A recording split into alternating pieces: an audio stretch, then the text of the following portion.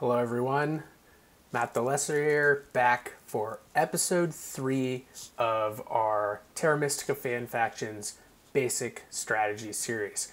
We've already covered the Conspirators and the Architects, and today we're back with another video intended at viewers who are familiar with the game of Terra Mystica, have played some basic factions, normal games, and are now interested in trying the new fan factions that are currently in beta testing and soon to be released, available on Board Game Arena and coming soon to your home, hopefully. But you are thinking about playing the fan factions and you're interested, and so today we are going to talk about the Prospectors. Another cool, very different faction, definitely the most unique of the ones that we have covered so far. And so for those of you who watched the videos before, you know the deal. I don't do video editing, so this is the no frills, one take basic strategy overview of the Prospectors. All right, let's go. So let's first look at the Prospectors board. Now this is a crazy board. There is a whole ton of stuff going on here, so let's make sure we go over all of it. So let's first start with the production. The Prospectors have different production on all of their buildings. So dwelling track, they have a few holes, right? So it's not the standard fire faction or engineers holes. They get their first 3 dwellings, normal production, 1 worker, base income, but then after that, it's every other one is a hole. So the Prospectors, early strategy advice, don't necessarily want to have a huge amount of dwellings strewn out across the board. They want to have a more moderated approach in building dwellings interspersed with some of their larger buildings as we go along. Next, let's look at the TPs. They do the opposite of a lot of factions. Their early TPs produce more coins, and their later TPs produce less coins. This is a flip for most factions who have fewer TPs on the or fewer coins on the early TPs and more coins on the later TPs. This is because Prospectors are all about coins, and we will get into that in just a second. You'll see this also on the temples. Their first temple produces 3 coins. There's no other faction that produces coins on temples. Some produce power, most produce priests, but the Prospectors on their first temple, 3 coins, and on their third temple, 4 coins, only producing a priest on the middle temple. And this becomes a very important thing when we think about when we build temples as the Prospectors. Their sanctuary does produce normal priests, there's some normal production there, but is an expensive sanctuary at 8 coins. And their stronghold, and we'll talk about its ability in just a second, but 3 power income and an 11 coin cost, the most expensive stronghold in Terra Mystica. And there's a reason that it costs so much. It's very good and can often return its value in coins, but 11 coins is also nothing to sneeze at. Then let's take a quick look at the Prospectors upper right here. So as you can see, they do not have normal spades and normal dig advances. And yeah, in fact, they don't even have normal spades. They have these golden spades. And you can see by the wheel here that the Prospectors have to make golden spades in order to transform hexes into their home brown color territory. And the reason that this iconography is different is because they actually, when they get regular spades, you see down here on their book ability, they turn those into priests. And this is just a bit of a balancing act in the game, so that when they get spades from, for example, a bonus tile or a cult spade or a power action, those they don't actually use to transform.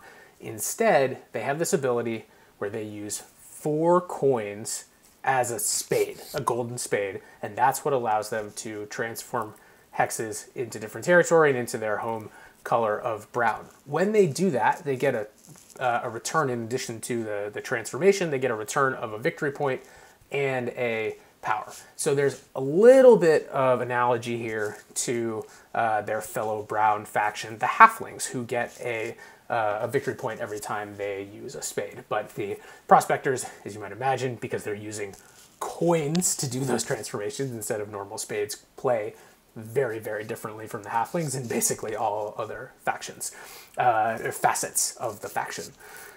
2 other things to point out here on the board are one, they start with 8 power in bowl 1 and 4 power in bowl 2, one of the lowest starting amounts in Terra Mystica. And this is, again, just to offset a bit of the fact that they can have some pretty explosive starts because of their easy access to spades right out the gate from they do start with the normal 15 coins.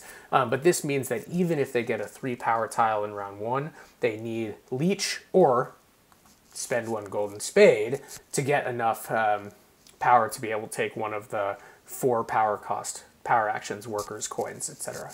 Coins action, as you might expect, very, very good for the prospectors. We're going to come back to that, but they're going to want the coins action early and often in this game because those coins turn right back into spades.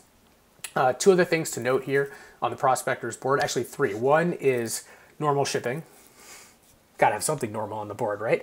And then the other 2 are, they only start with 2 base workers, and then they do start with the normal 2 dwellings, so they will produce 3 in the first round. But that means compared to most factions, which have 6 workers, not counting whatever they get from their round 1 bonus tile, the prospectors only have 5, so that does limit a little bit of what they can do in round 1. And then finally, they start with 3 steps on the Earth Cult, which is obviously very good if there are lots of Earth rewards, and completely useless if there are not Earth rewards. So the prospectors, because they don't produce priests on their first temple, often struggle to produce priests a little bit, and so are not a particularly culty faction, but if there are early Earth rewards, can really give the prospectors a boost due to these 3 native Earth Cult steps.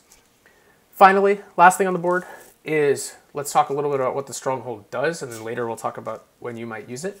So there's a lot going on here, but in a gist, the Stronghold does 2 things. Number 1 is it reduces the costs of golden spades from the normal 4 coins per spade to 3 coins. So that's one of the ways that you can start to make up some of the coins. So if you can build the Stronghold before you do a lot of digging, it can pay back in quite a number of coins just in terms of how many it's saving you from that reduced golden spade cost. But maybe more importantly is this button that the prospectors get after they build the Stronghold, including the round in which they build it.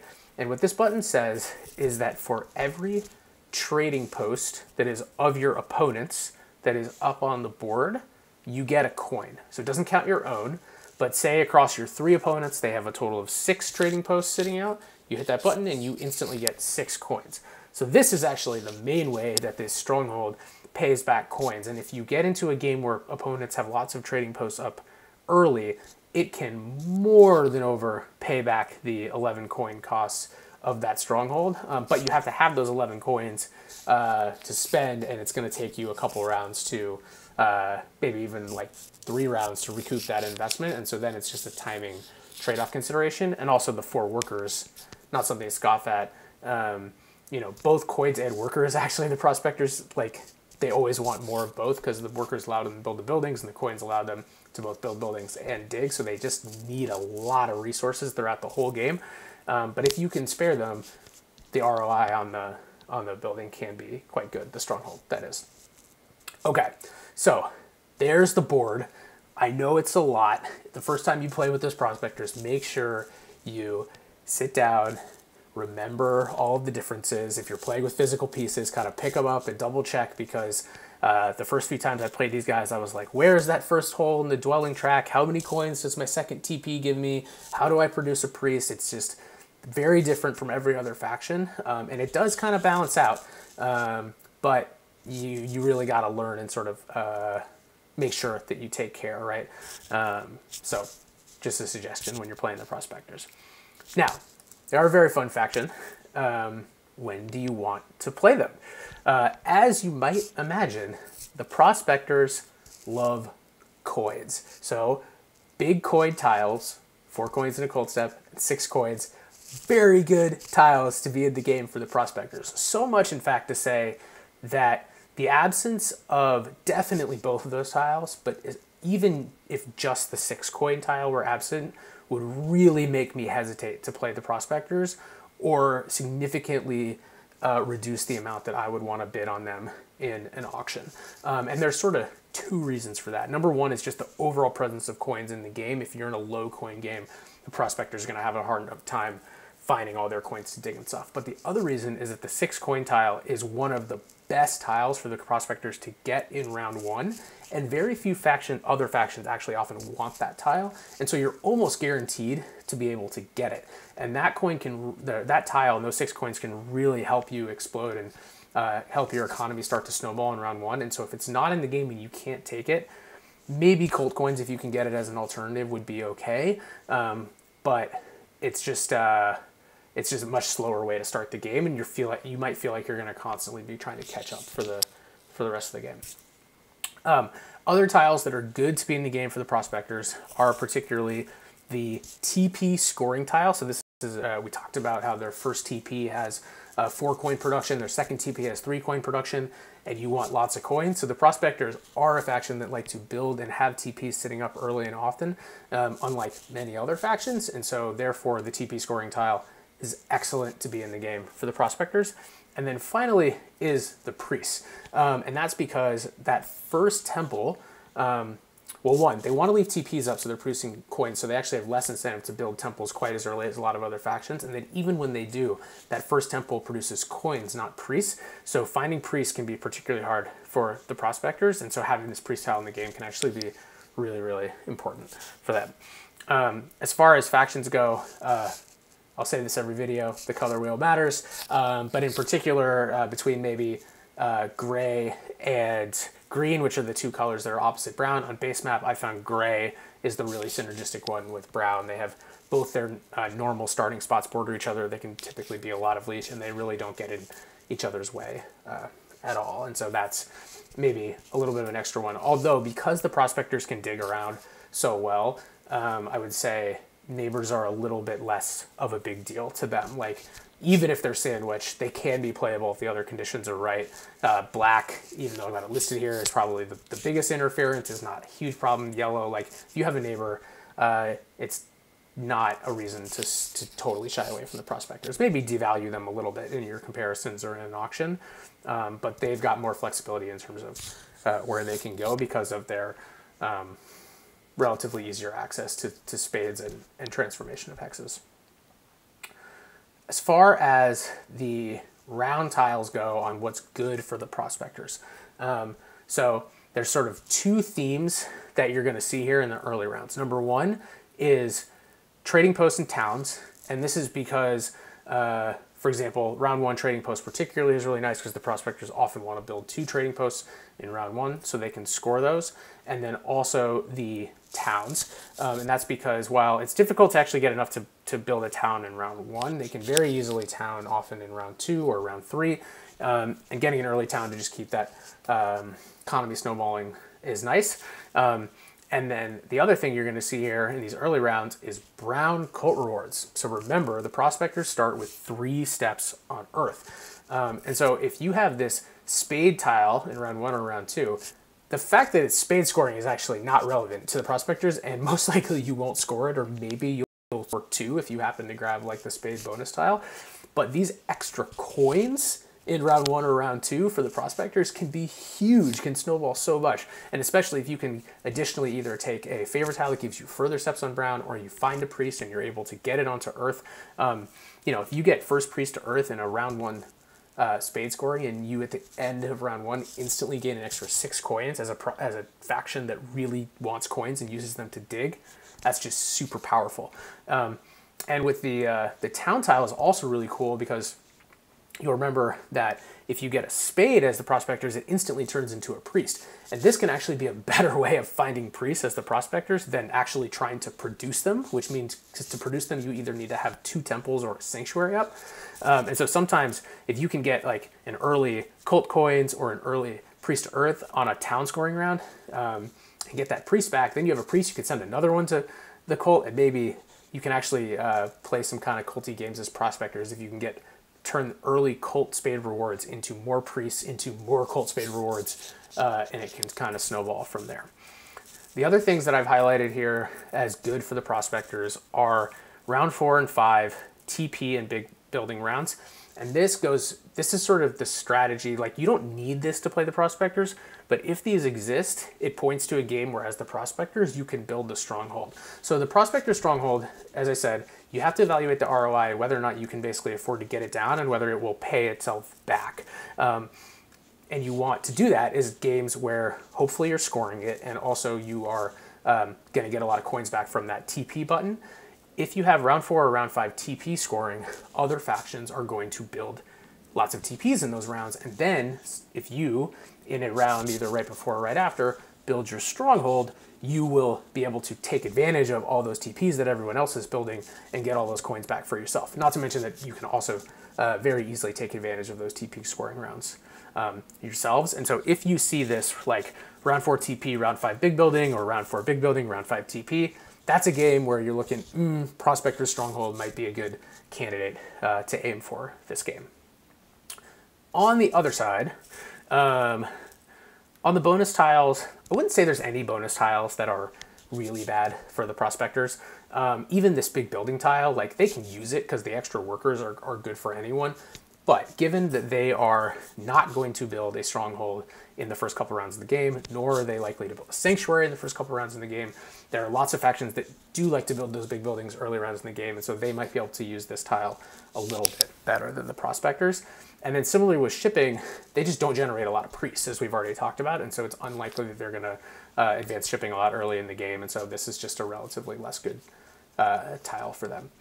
On the scoring track, as we just talked about, they don't want to build big buildings, even temples often in round 1. And so temple or big building scoring is not good for them in round 1.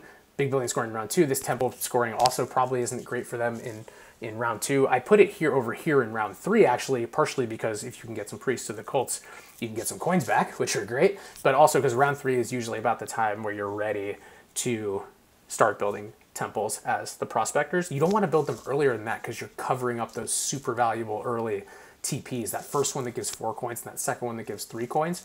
Why would you spend a bunch of resources to build a temple that is going to give you the same 3 coins? Like, what you really want to do is you want to wait until you build that temple on that top of that 3rd or that 4th TP. Or maybe you build it on top of the first one, but then you build the first one back right away. And so that's likely not to happen until like round 3 or round 4. I also have these dwelling scorings in here, round 3 or round 4. They're not actually that bad for the Prospectors. I just find that because Prospectors want to kind of consistently build dwellings over the course of the game due to those holes and wanting to balance with their TPs, they don't really love to have rounds where they're trying to spam out a whole ton of dwellings. They also don't often do shipping strategies. It's a lot more digging, and that has to progress because they only have so many coins at any given time. And so dwelling scorings in general actually are probably not great for the Prospectors, but particularly factions that there are factions out there who can like span 5, 6, 7 dwellings in a round 3 or round 4 dwelling round, and they're just going to take advantage of this much better than Prospectors. Like, I would much rather see TP's towns scoring through the mid game as the Prospectors. Last thing to note is I didn't put the spade bonus tile here in either the good or the bad, and you might think, why would it not be in the bad? This is a faction that generates its own spades, and so it's going to be better for other factions. Well, the flip side of that is that the Prospectors, unlike many factions who don't like that spade tile, like the Giants, for example, who can't use it at all, Prospectors actually can use it pretty well. They take that spade tile, and it's basically a priest and 2 coins, which is better than this priest tile that I have over here.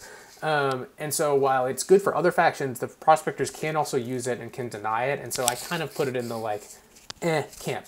If it's there, great, try to use it. If it's not, you can also play totally fine a game without it. So that's one that doesn't really impact my decision either way, whether or not to consider playing the Prospectors.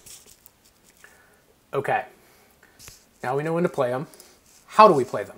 Let's talk about the map. So as always in this series, we are focusing on base map only.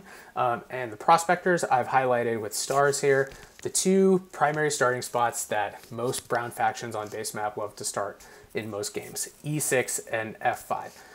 E6 is just an amazing spot. It's center of the map. It gets a ton of leech. It has 2 hexes that are only a single spade away, and it's just a really, really great spot. And F5, similarly, ton of leech, 2 hexes that are 1 spade away. Most games, especially if you don't have black or yellow in the game, these are the 2 spots that you're going to want to start on. If you do have black or yellow, or maybe in particularly both black and yellow, that's when you might think about starting on one of these other brown hexes, B2 or F7. If there's black in the game and they start on G5, sometimes F7 can give you a little bit easier access. You won't need a bridge or shipping to get off of this town over here. And sometimes if you get like a blue, black, yellow situation over here in the west, starting on B2 can kind of play toward where the action is on the board and interrupt a little bit of those factions' expansion. Prospectors actually don't need and rely on leech nearly as much as other factions. I mean, look, like every faction wants a ton of leech. Let's be clear. But because they are not, for example, needing power action spades in round 1, they can get by with a little bit of less leech than other factions. But they do really want neighbors. So because they need to build TPs. And so it's not like you can play like the Swarmlings and play a big isolationist strategy. But if you can get, for example, just a single neighbor F6 gray here, and there's no one else on this eastern continent, that's fine as the Prospectors, because you can kind of build around over here and you'll find plenty of spots to be able to build those cheap TPs. Expensive TP is not good for the Prospectors because those are 3 coins. That's basically almost an entire other spade, right? Spade plus power plus victory point. So like you really don't want to be building expensive TPs as the Prospectors if you can avoid it at all. So look for starting spots that are going to give you neighbors more so than leech. All right. Openings, our favorite topic. And so the Prospectors, unlike many factions, as I alluded to earlier, don't need to build a temple or a stronghold or a sanctuary in round 1. In fact, I would think the optimal Prospectors opening is 2 TPs and 3 dwellings. And so to do that, you need 2 extra workers, right? So you start with 5 workers as the Prospectors. So in general, my philosophy for Prospectors openings are, if you get a coin tile, like the 6 coin tile, which is excellent for them, get the workers action, use some coins to dig, use some coins to upgrade, and end with, and you might be able to get the coins action too, which is also often not in as much demand in round 1. And you can end with 2 TPs and 3 dwellings. You will be producing 4 workers and 7 coins for round 2, and you will be off to the races. If you can only build 2 TPs and 2 dwellings, that's totally fine too. But so yeah, if you get coins, take workers. If you get a worker tile, take coins. It's kind of the opposite, right? And you can kind of make both of them work. And then the third option for the Prospectors in terms of pass tiles is if you get your hands on the priest or the spade, and I would say this is most interesting to do when, as we talked about before, you have one of these brown rewards in round 1. Because remember, the spade is basically a priest and 2 coins. So first of all, if the priest and the spade tile are like the 2 you're deciding between, take the spade 100% of the time. Not only is it better in that it denies it to other factions who usually want it more than the priest, but it gives you 2 extra coins, which is half a spade to you. So basically take that and send that priest to Earth, and you'll get some rewards right away. If round 1 is not an Earth Cult reward, I would highly encourage just taking resources, workers or coins. Maybe if round 2 is, and you think that priest is going to be valuable. Also, if these round 1 is Earth rewards and you do start with just coins or workers, feel free to take the priest action, try to send it to Earth and hit that reward. Those are really, really good rewards for the Prospectors. The other scenario, if you're not going to open with TPs and dwellings, would be if you want to build a temple. I personally don't think this is right most of the time. Basically, do it if you get a ton of resources. If you get like extra leech and you're able to get like the workers action and the coins action, or if you get, for example, if you had your 5 workers to start and you took the big building tile, that's 7, and you got the workers action, that's 9, and maybe you got the coins action, then you could actually have enough to open, like, for example, temple, 2 TPs, and another dwelling, right? If I'm doing my math right, or another couple dwellings, right? Like if you can get all of that, of course, go for it. Build the temple. Or maybe if it's temple scoring, or the one other time you might consider a temple sort of not having an absolute abundance of resources is, again, if you have brown coat rewards, but you aren't able to get your hands on a priest via one of these bonus tiles or the priest action, then that temple for like an Earth 2 to hit you over this one, particularly if it's the town one, that might be worth it, right? You could build, for example, like you could finish the round with TP, like if you got 2 workers, you could finish the round with TP, temple, and a dwelling, and the Earth Court Reward, and Earth 2. That's still a pretty good balanced economy. That TP is basically replacing, or sorry, that temple is basically replacing the second TP, so it's the equivalent 3 coins. The fire Earth 2 favor tile replaces a dwelling, so you're producing basically the same amount, and you've got a temple up. So that's fine. But most games, honestly, prospectors that I've seen go well is just build some combination of TPs and dwellings, as many as you can. I would encourage more TPs over more dwellings. So like 2 TPs and 1 or 2 dwellings, I think is better than like 1 TP and 4 dwellings. Part of that is because the coins are so important, but also because remember the prospector's 4th dwelling is a blank. And so having more than 3 dwellings out doesn't help them nearly as much as having that extra TP and generating additional coins. So that's how you open with the prospectors. And by the way, on this map, like, right, if you can just dig these browns, right, G5 to H7, like all of that stuff still applies, right? Even though you have sort of more access to spades than most factions, it doesn't mean you want to spend resources more or inefficiently, right? Like if you can dig through to browns and build them, absolutely, you should be doing that. Every once in a while, maybe you're playing against both black and gray are in this game, and you want to, spend 2 spades on D4 to cut off gray and also secure yourself some space. Like, go for it. You have that flexibility as the prospectors, particularly if you've gotten a bunch of coins. And that kind of goes into, I'll jump straight to the second bullet point here, is don't be afraid to double and triple dig as the prospectors. They have the ability to do this, especially if you're able to find a lot of coins. If you need to be a little bit less efficient to get yourself out of a spot or to secure a good town spot, like prospectors most games can find 3 towns. Make sure you do that. Just don't get boxed out of having enough hexes to do that. Even on base map, for example, if you start on F5 here and there's no gray in the game, triple digging this F6 to get over to F7 is totally within reason, especially if like E9, if green is in the game on this hex and you cut them off, and this makes their life a lot harder in addition to giving you a nice town space for, basically as many hexes or spades as you would need anyways, because remember, like this bridge is 3 coins. That's basically a spade, right? So this is like 1, 2, 3 spades, and this is only 4, and you don't have to rely on a bridge action.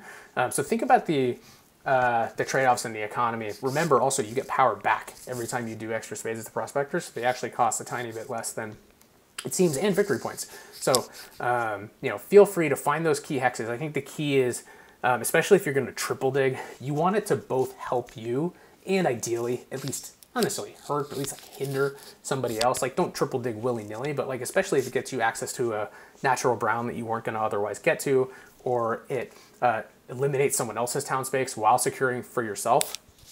Like feel free, go for it, even if it's early. I've seen triple digs in round 1 as prospectors work really, really well. This F6 or sometimes this E7, which gives you immediate connection. There are other examples, but it can work, is the point. All right, let's go back to after we've opened, what are we keeping in mind? The first bullet point might actually be the most important one. Always keep that first TP up. That 4 coin first TP for the prospectors is the most important income on their board. That is a spade and a power just for leaving that trading post up. So unlike almost every other faction where it's like, trading posts actually are kind of bled to lead up, you're mostly building them to either open up space for more dwellings or just to get to a temple. For the prospectors, that building is amazing, and only in the rarest of circumstances would I suggest not having at least that 1 TP, if not 2, up at the end of any given round, because the prospector's coin economy, just keeping those coins coming in because you need them for buildings and spades, is so, so, so important. We kind of covered this one with the double and triple dig, but the Prospectors do have the ability to be a little bit aggressive, you know, especially if it helps you to cut somebody off, depress the game score a little bit, get a little dirty. You know, Prospectors are digging around in the mud, right? Like this is the types of game that they play and that they are successful. You're not probably going to win the game as the Prospectors by racing out to some crazy score and just hitting a higher ceiling than everybody else. You want to make it a bit of a fight because you have the flexibility to do so and other factions may not. Finally, we didn't really talk about the spade power actions, which for the most part for Prospectors are not great. The 4 power one in particular is basically 4 power for a spade. Like that's just strictly worse than the priest power action. But double spade, I've seen select instances where it can be really useful, especially if you don't build any temples early on. It can be a really good way to get priests, especially if you have the extra, if you've gotten a lot of leech or you have the extra power left over to use it. Or sort of the point right above it here is, remember, if you actually want to produce a priest as the Prospectors off your board, you either need 2 temples or the sanctuary. And so often the way that I like to play the Prospectors is only having TPs up, 2 or even 3 TPs through a couple of rounds until hopefully around 3 or 4 temple or big building scoring, and at that point going straight from either to whatever TPs I have to 2 temples or straight to a sanctuary, so that then I can actually start producing priests. Because as we said before, unlike other factions where jumping up to the temple starts producing priests, and like that is so much more valuable than the coins that the TPs produce, that first TP for the Prospectors produces the same number of coins as that second, that first temple produces the same number of coins as the second TP, and so spending a bunch of stuff on that upgrade just to have it sit there at the end of the round like that isn't really that useful. Another thing I didn't put on this slide but is important is, you know, even though they get a little points off the digs, like Prospectors probably are going to need a scoring favor, as most factions do, and because they build a lot, you know, TPs early, they like round 2, 3, 4 Earth 1 is like ideal for them. Now, if you're playing in a game with players who like to rush Earth 1, that can put them in a bit of a tricky spot. And so then you have to think about, okay, maybe an earlier Air 1, since they're always having TPs up, or even just build a couple TPs and then, you know, in a round where you can build like a temple or 2 and a couple TPs to replace those, take water 1 and score that way. But don't forget about scoring as the Prospectors, I guess, is the point, because they are not a very culty faction. They don't have very many priests. Sometimes they can get an early 2-key town, and as I was talking about, sometimes snowballing the cult reward priest, but I would say that's, you know, the rare situation. The more common situation is they just don't score that many points on the cult, so they're probably not getting a bunch of points there. And network, even though they have the ability to kind of dig around and get where they want, that digging is still expensive. It still just costs a lot of coins and a lot of resources, and so it's less likely they're going to get to the real heights of, like, you know, 15, 16 structures, and so they're probably somewhere in the middle. Like, they're going to, you know, they're going to do better than obviously factions like the Swarmlings or some of these factions that like to play more tall games, but they're also not great, right? Like if they're up in, you know, up in a game against like the Architects, for example, who we talked about last time, you know, they're at a disadvantage from a network perspective. So they do need to score points on the track along the way. Use that TP scoring tile. That's super helpful. Okay, so hopefully this has been a good overview. You know, I'd like to sort of mention at the very end of it all my sort of overall thoughts on the Prospectors, like from or every faction from a power, like sort of general strength perspective. I think the Prospectors are pretty good. When they first came out, I thought they were on the weaker side, and they didn't make any tweaks to them. They you know, they're in the exact same iteration other than the name, which they changed. But the exact same iteration as when they came out, and they've kind of just been steadily going up in my rankings and perception as I just continue to see them find ways to do well, find ways to play a little dirty. And I think they're probably above average at this point in my rankings. So don't feel afraid to, you know, play them there. They're not weak by any means. So go enjoy the Prospectors. Let me know in the comments how your games are going, or again, come find me on BGA and just get coins when you play Prospectors. Coins actions, coin tiles, TPs, that's what it's all about. You can literally, always in Terra Mystica, you can never have too much coins, but the Prospectors, you really can never have too much coins. So go gold digging and you'll be in a great spot. All right, until next time, see y'all later.